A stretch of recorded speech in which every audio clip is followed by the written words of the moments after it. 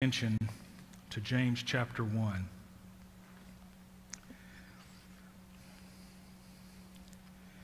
When I first started looking at this book to kind of go through it as often as possible, I read several times that James is the type of book that gets you right where you live. And man, that was an understatement. I am finding more and more, and we're still in chapter 1, but more and more that James has a way of looking at us in the Christian life and challenging us with 10 or 12 different tests of true believers. And the application of that just seems to hit home every single time we look. In this passage, chapter 1, verses 19 through 21, he says, "This you know, my beloved brethren, but everyone must be quick to hear, slow to speak, slow to anger, for the anger of man does not achieve the righteousness of God. Therefore, putting aside all filthiness and all that remains of wickedness, in humility receive the word implanted, which is able to save your souls." As I mentioned just a little earlier, this is the third test of a true believer. The first one we looked at in chapter 1 began in verse 2 and went to verse 12. And it was a response to trials. Then the second test of a true believer in verses 13 to 18, a response to temptation. And then here we look this morning, a response to truth as it's revealed in God's Word. In this third test, we see James reveal some attitudes that we would look for in response to this third test. And that attitude or attitudes that come with this involve our willingness. Our willingness to receive the word with submission, willingness to receive it with purity, and willing to receive it with humility. Receive it humbly. When I first saw this word willingness, it really caught my attention because part of what I do for organizations is to help them get their people to do what they want them to do. And that may come in the form of using a new piece of software, or it may come in the form of a different work process. But either way, part of my responsibility is to get the workforce able to do what they need to be able to do, and then also willing. And these are two completely different things. You may go to a training class or read a book of how to do something, and you may be able to do that. But because of different reasons, you may not be willing. Able has to do with skills and knowledge to be able to complete a task. Willingness has to do with a desire. It has to do with overcoming resistance or maybe fear in order to complete a task. So, ability answers the question of can you? Willingness answers the question, would you or will you? So how does this relate to us here today, spiritually?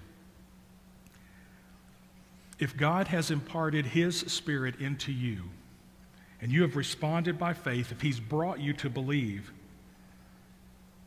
and you have come from spiritual death to spiritual life, then you have the ability to respond to this third test. God has granted you that ability to receive His Word, to understand His Word. Now, the question that lies before us this morning, Are we willing to do this? Are you willing to receive the truth of God's word? And if we are, how? This is what we're going to look at this morning. This first willingness that comes up in our test to receive the word is receiving it with submission. He says in verse 19 and 20, "As you know, my beloved brethren, but everyone must be quick to hear, slow to speak, and slow to anger. For the anger of man does not achieve the righteousness of God." So here James makes a transition, and because we have experienced this transforming power of God in our lives, we have been made new creatures. We are to continually submit to God's word and allowing it to continue its divine work, not only in us, but also through us.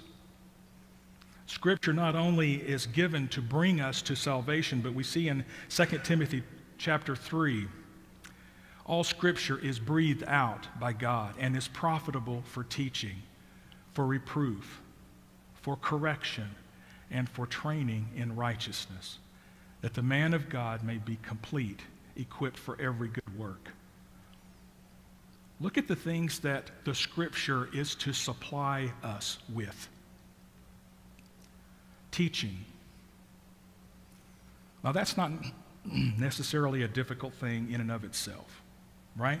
If you've learned something new in the past 2 or 3 months, it may have been a challenge for you, but we're able to learn new things. What about for reproof? Yeah, now that's a little more difficult, right? For correction and for training. By continuing to hear the life-giving and life-sustaining Word of God, our hearts, indwelt by God's Spirit, are stimulated to respond and to obey with willing submission. We see in Psalm chapter 19, verses 7 and 8, "The law of the Lord is perfect, reviving the soul. The testimony of the Lord is sure, making wise the simple. Precepts of the Lord are right, rejoicing the heart. The commandment of the Lord is pure, enlightening the eyes." Another psalmist wrote in 119, verse 111, "We have inherited your testimonies forever, for they are the joy of my heart." No matter how well the mind may understand the knowledge and truth, it will be of little spiritual benefit if the believer's heart is not inclined to embrace this truth and to submit to it. That is willingness. That's the difficulty of this. We can stand and read God's word and say, "Amen. Amen to this." What happens when I may not be living by that truth? What happens when Brother Bill is faithful to teach us God's word? What happens when there's something that we may believe or think that's contrary to that? Well, then what do we do? Do we submit our will to the Scriptures? We certainly need to spend some time understanding and discussing and studying those things.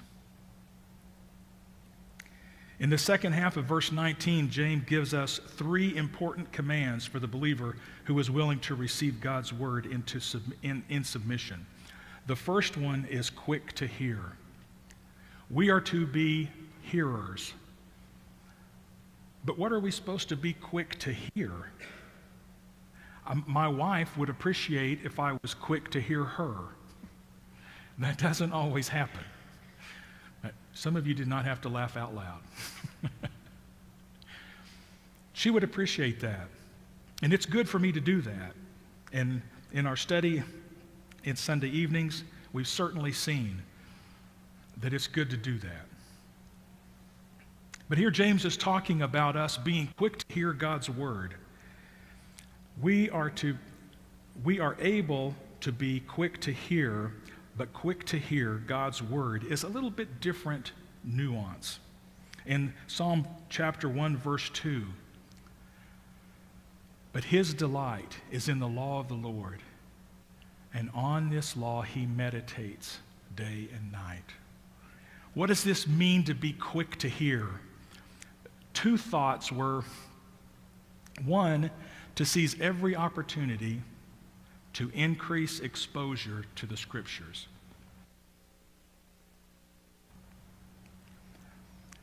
What does that look like? If I'm going to commit myself to seize every opportunity to increase exposure to the Scriptures, where is it possible that that would happen? Wherever that's possible or where I need to be. One place certainly is here. Exposing myself to the teaching on Sunday morning, Sunday night, and Wednesday night. Not because it's more holy if I come those days, but because I'm trying to take advantage of every opportunity to be exposed to this Word, to hear someone teach this, to think through it, to have discussions about it, to figure out what does that look like when I live that out in my life, in my circumstance. These are very profitable things. The second, to take advantage of every occasion to read God's Word or to hear it faithfully preached and taught. We can hear God's Word here, certainly, but we can hear God's Word any place. I mean, you don't even have to have Wi-Fi connection, right? I mean, the Scriptures can be downloaded on your phone. And if you don't have a phone, if you don't have any electricity, this is readily available in our language.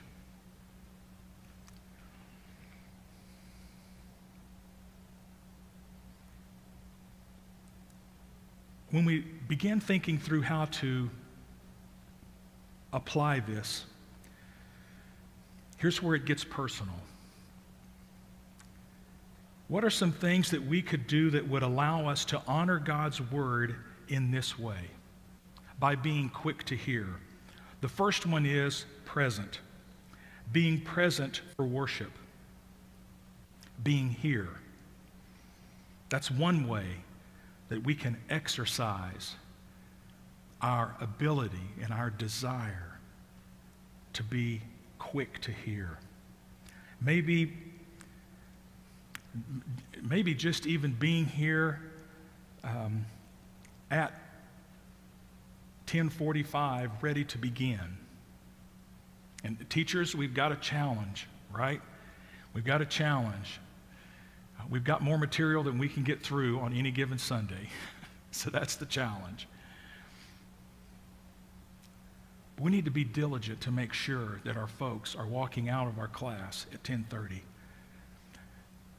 We want to enable them to be quick to hear not only what we have in Sunday school class, but the primary gathering corporately is for this preaching time and our singing and practicing worship in all of those different ways.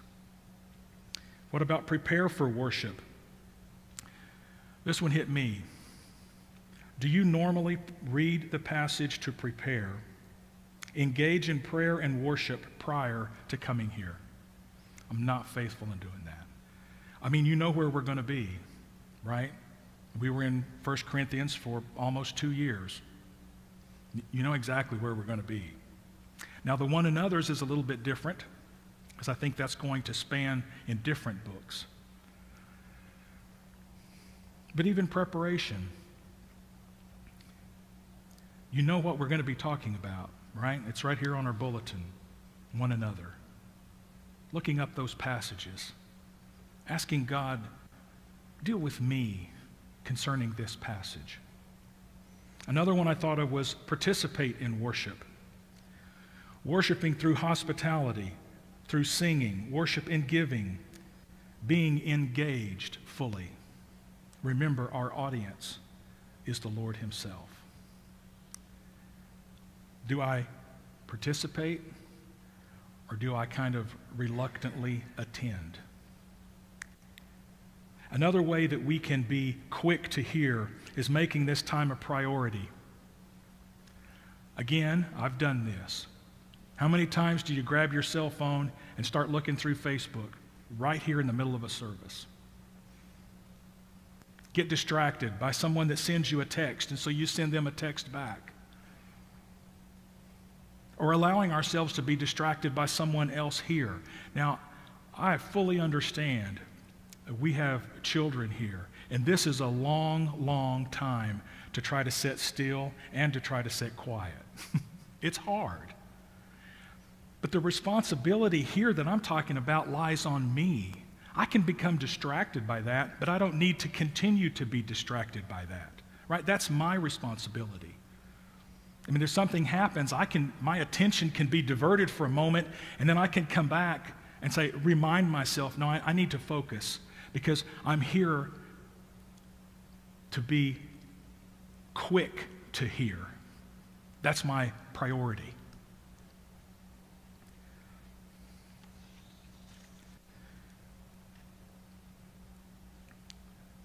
The sincere, eager desire for such learning is one of the surest marks of a true child of God. So first, we must be quick to hear. Second, he mentions slow to speak.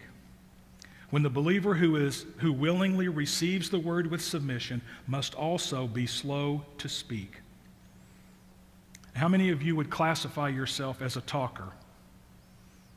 Okay, how many of your spouses or people that know you would classify you as a talker?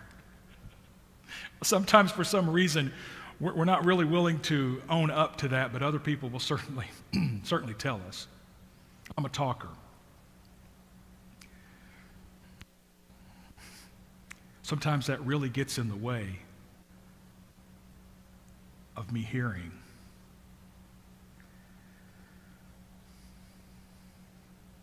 This characteristic is a companion of being quick to hear. We cannot listen carefully while we are talking. It just can't happen. We can kind of hear while I'm talking if someone else is talking, but I can't really hear. Many discussions are fruitless for the simple reason that all parties are paying more attention to what they want to say rather than what others are saying. Proverbs 17:28 speaks of this. Even a fool, when he keeps silent, is considered wise. Chapter 29, verse 20. Do you see the man who is hasty in his words? There is more hope for a fool than for him. In any field of knowledge, we learn by listening. Now, we also learn by doing, but we learn by listening also. However that is, it's not by speaking. In this context, it seems that slow to speak includes the idea of being careful not to be thinking about my own thoughts and ideas while someone else is trying to express God's thoughts and ideas. It has the context of more in a teaching time. So right now, what if I just said, stop? Were you already distracted? It's just so easy. Our attention just kind of wanes back and forth, and that's just natural. So if I'm really going to be quick to hear, and if I'm going to be slow to speak, it's got to be intentional. It's not something that's just going to happen. We cannot really hear God's word when our minds are on other thoughts. Because our minds naturally drift, our own thoughts, we are distracted by others. And we have to practice this idea of being focused and quiet on the inside as well as the outside. There is another important thought on this topic of being slow to speak.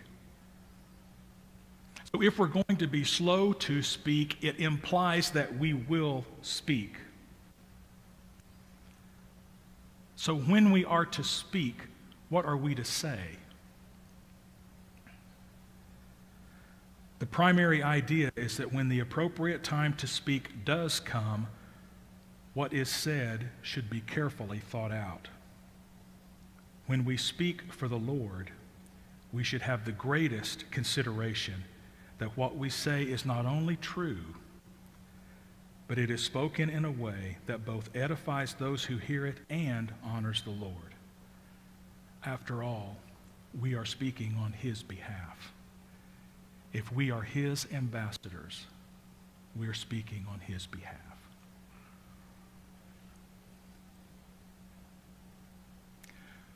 The third that's mentioned here, we should be quick to hear, we should be slow to speak, and slow to anger.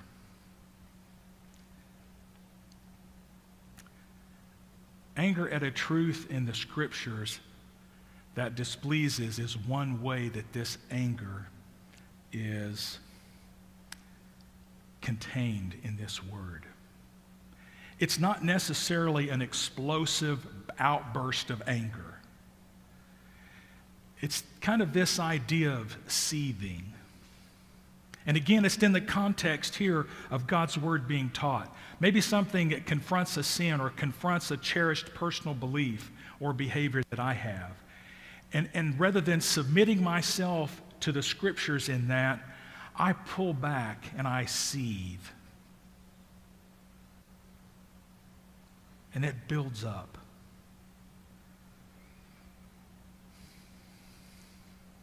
In this context, James seems to be speaking particularly about anger at a truth in the Scripture. It refers to a disposition that's hostile to the Scriptures. And it's manifested, maybe only inwardly, against those who faithfully teach the Word.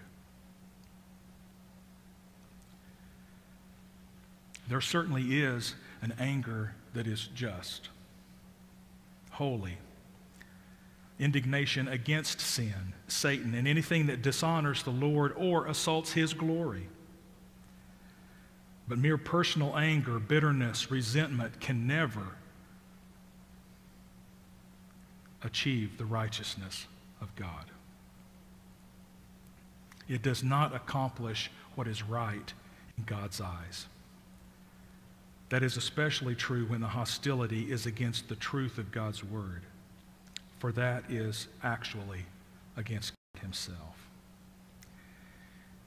So here we have this first attitude that's necessary for believers to rightly receive God's word, a willingness to receive it with submission. The next is a willingness to receive it with purity. We see that at the beginning of verse 21. Therefore, putting aside all filthiness and all that remains of wickedness. This putting aside here really kind of has the idea of having put aside all filthiness and all that remains of wickedness. This is a condition for receiving the word. Before God's word can produce its righteousness in us, we must renounce and put away the sin in our lives that stands between us and that righteousness. Peter writes about this in chapter 2, verses 1 and 2. Therefore, putting aside all malice and all deceit and hypocrisy and envy and all slander, like newborn babes, long for the pure milk of the word, so that by it you may grow up in respect to salvation. We need to be willing to receive God's word with purity. Filthiness is any sort of moral defilement or impurity. Moral filthiness is a serious barrier to our being able to clearly hear and clearly understand and comprehend God's word. It may reside in the heart for a long time before being experienced outwardly, and in fact, may never be expressed outwardly. Hidden sins that only the Lord and the individual are aware of. The idea of confessing and repenting of and eliminating every trace and every aspect of evil that corrupts our lives. When this is done, we can receive the word, as 1 Thessalonians 2 describes, the word of God, not as the word of men, but for what it really is, the word of God. The third willingness that we have, attitude, is to receive God's word in humility. We see this at the end of verse 21. In humility, receive the word implanted, which is able to save your souls. James declares here that true believers will be willing to receive God's word with humility. That is, putting self as well as sins aside. I told you that James has a way of hitting us where we live.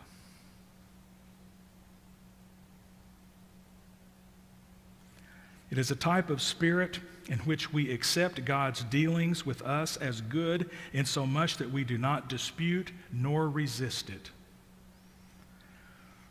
And this is not easy.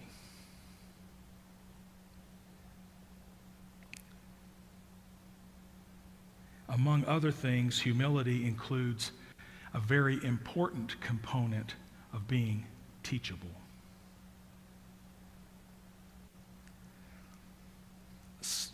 It's almost an idea of voluntarily placing ourselves under one's authority. In this particular context, it would be the authority of the under-shepherd that God has sent here on his behalf to be his spokesman.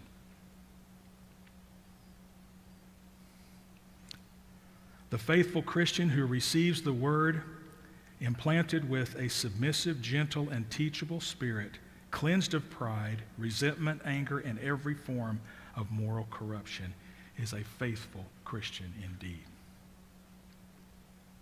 We have been saved or justified through the power of the Word of God.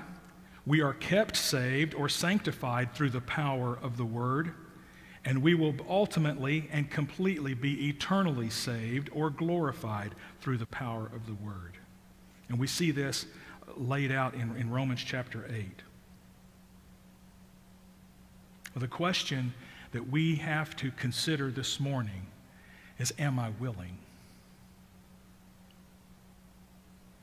Again, if God has placed His Spirit in us, we are able. But are we willing?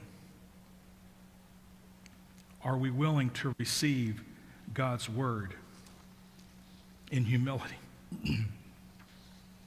in purity?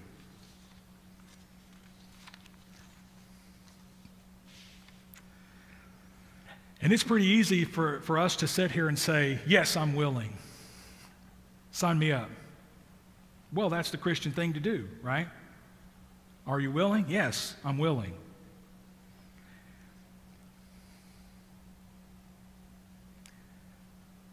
But how does the way that we live actually answer the question? That's what James is hitting at here.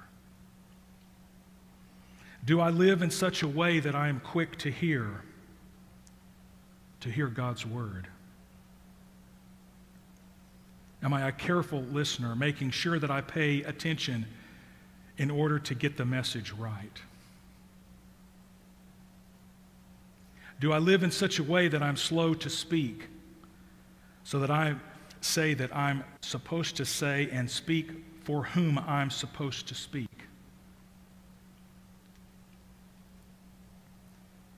Am I slow to anger? Do I have a tendency sometimes to resist the word that's preached?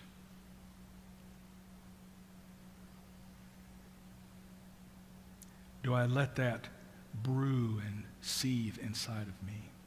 Maybe even perhaps so much so that I have disdain for the messenger that brought the truth. Have I put aside all filthiness and all that remains of wickedness? I don't think any of us can answer yes to that one. Constant battle day in, day out and day in, day after day. To wake up in the morning and say, Father, I want you to have your will and accomplish your goals in my life this day. Casting Crowns had a song years ago. At the end of the day, I want to sign my name, knowing that my heart was pure. Do I receive God's word in humility? These are the questions that James is asking of us in this passage, in this third test.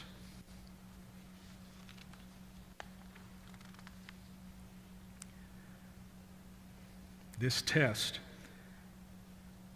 of responding to the truth of God's word. Good things for us to think about, to contemplate, maybe to make some decisions that we're going to engage in a different way, in being quick to hear and slow to speak and slow to anger. If you're here this morning and by faith you've embraced Christ and committed your life to following Him, these are things that we need to hear, and not only hear, that we need to embrace. If you're here this morning and you've not placed your faith and trust in Christ, that's the first place to start. And the good news is, it's not too late. Not yet.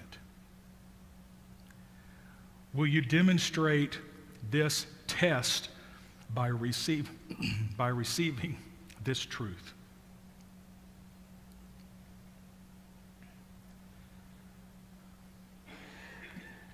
Let's pray. Father, we are grateful to be able to come and to engage in your word, to allow your Spirit to work in our hearts, to call us, to teach us, to reprove us, to correct us. And Father, I pray that we would desire to engage in this third test that James presents us, responding to the truth.